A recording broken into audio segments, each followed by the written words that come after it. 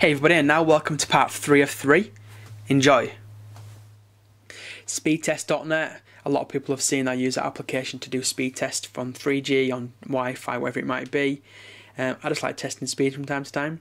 Spirit, definitely go pick this up if you've not picked it up yet. It is a highly addictive game, and basically you're a little spirit going all the way around, and you've got to kind of, how can I explain it? You kind of got to avoid stuff, but at the same time you've actually got to circle stuff and actually destroy stuff while avoiding laser beams. I'm probably going to do a full review on that one as well. Stumble Upon, you all know what Stumble Upon is. This is the mobile application. So if you're bored and you want to stumble upon something, ba-boom, there you go.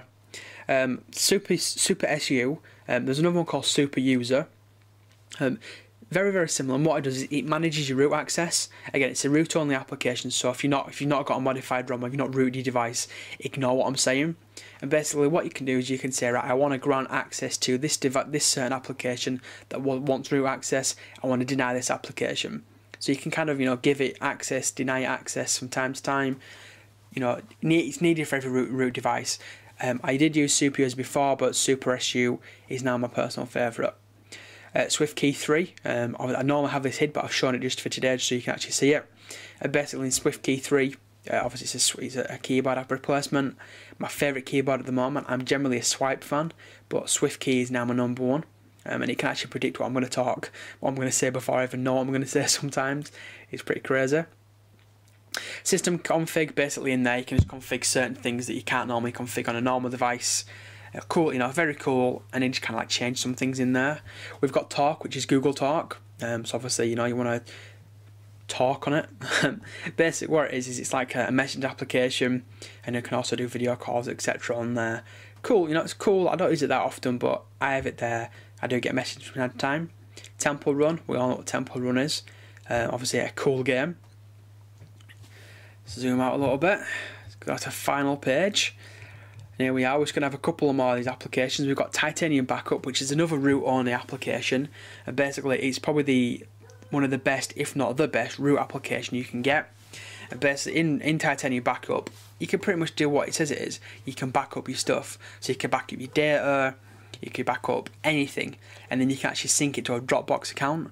So if you back up your whole phone, sync it to a Dropbox account. If you get a new phone in the future, or you destroy your phone or whatever, install Titanium Backup again, download those files, boom, you've got your phone back again. It's a very cool way so you never actually lose any of your data. Highly recommended. Google Translate, pretty much where it says it is. From time to time I get people messaging me in different languages, so I have that there so I can actually reply to them.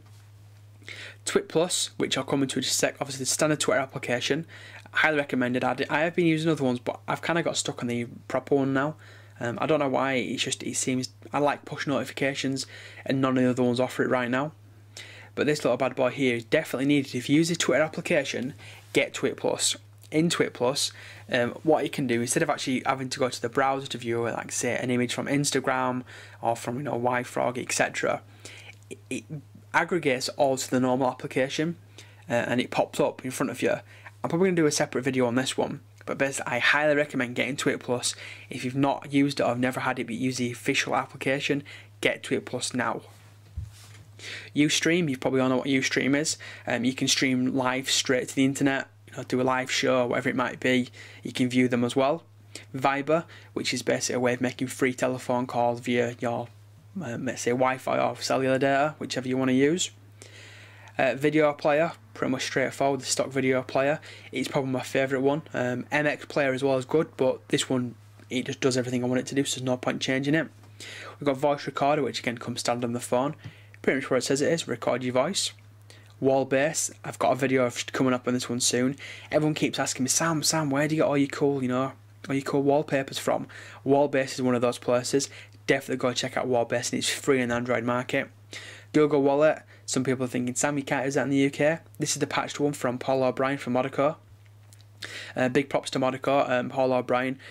Go follow him on Twitter, go check out his website. Awesome guy, does a lot of cool things.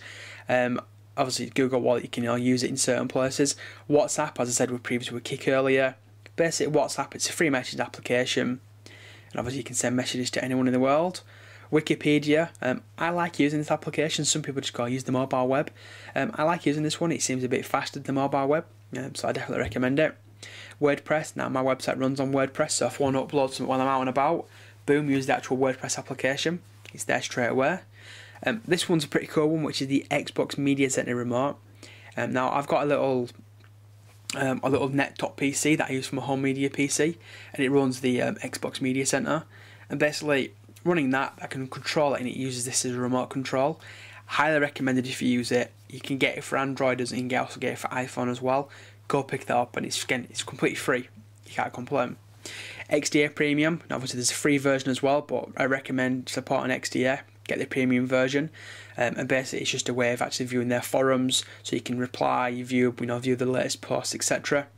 Yammer, I use this for my job at work. Yammer, basically what it is, it's kind of like a business version of Facebook. As we all know, Microsoft just bought it for 1.2 billion, I think it was. And if anyone don't know what Yammer is, it pretty much what it is it's another variation of Facebook just for businesses. It's pretty cool, but not really. I only have it on there so I can check stuff out for work. Yell, I have Yell on here. Anyone don't know what Yell is, it's for the Yellow Pages. Obviously in the UK, just yell.com, .co.uk, yell.com, one of those two. And basically on there you can find out certain local places, local telephone numbers. I have it on there if I need to call, if you need to find a local business. We've got YouTube, obviously the standard YouTube application, which was being updated. Fantastic application, definitely recommend for any YouTuber. Zedge, on here you can download free games, free live wallpapers, like normal wallpapers, ringtones, notification tones. If you've never used Zedge, definitely recommend picking it up.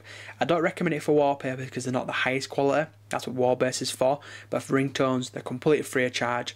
Get them all on there. And last but certainly not least, we've got the uTorrent remote. Anyone that uses a torrent application, say uTorrent, then on here you can actually control them, pause them, delete them, whatever you want to do. It's a remote control for uTorrent on your computer. So people, that's it. That's my look at what's on my Android. The video is about 25 or 26 minutes long, so you've probably seen that. I've probably cut it into more than one video. I may even put it into 3 different videos, this one. But yeah, sorry for the long video. If you want to see me do certain reviews on certain applications, or if you want to review them all, let me know about down below, and I'll certainly try and do my best. Anyway, people, thanks for watching. If you've got any questions about them, you know what to do by now, hit me up down below. And yeah, I shall see you in my next video. Cheers, everyone.